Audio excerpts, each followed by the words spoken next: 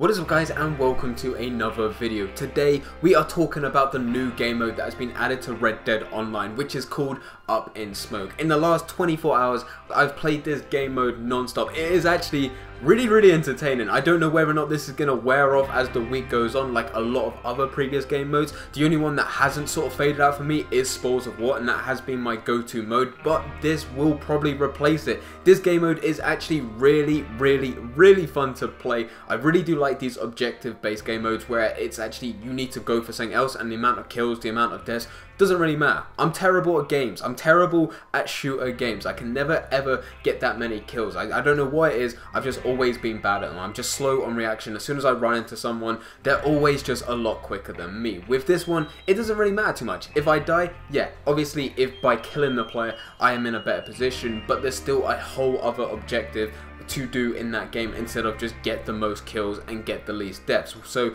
for game modes like this, it's actually really good for me. At the minute there is only one bad thing, and that is you do not get too much money for the game that you're seeing in the background. We actually ended up winning this game. I'm not going to show you any gameplay of me losing, but we won this game and all we got was $14.89, which really isn't too much. It's better than races. I will probably never go back to a target race to go and get money and grind out money on Red Dead Online or any races for that reason, so it's definitely still okay with $14 per game.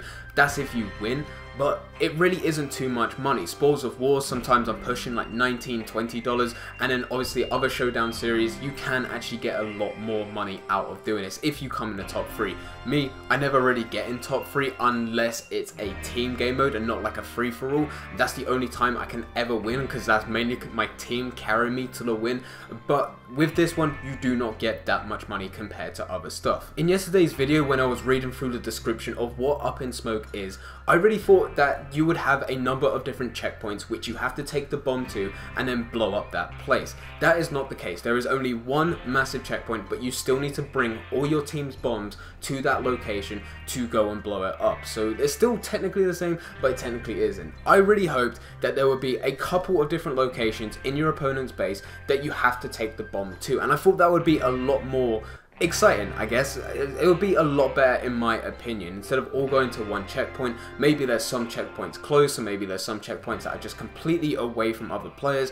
There'll just be a lot more stuff to focus on instead of just all crowding around this one location waiting for people to show up there. Obviously, once you go and blow up the locations and then eventually you're only left with one, the defending team will all have to go around that one location, but the game mode will slowly change over time as different places get blown up. That is what I thought it would be, and that is kind of what I hoped. This game mode is still fun to play, it's still good. Like I said, it is lacking money. XP as well, you're still only getting about 250, maybe 350 XP. Gold, every time with Showdown series now, you're only getting 8 gold nuggets. I wish that would change a bit more.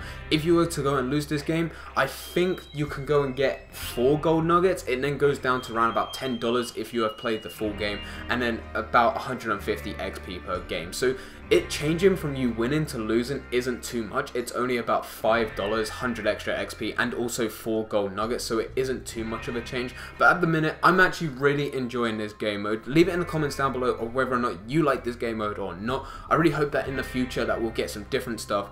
I'm really expecting in a period, so next week we have a new update, which is a new game mode.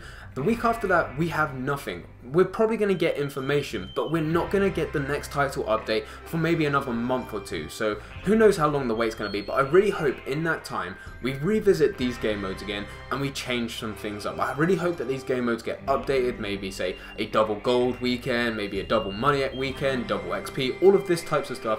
I hope that we get each weekend. It's really hard to tell, and there's no guarantee that's going to happen, but I'm really hoping that this is something that does happen.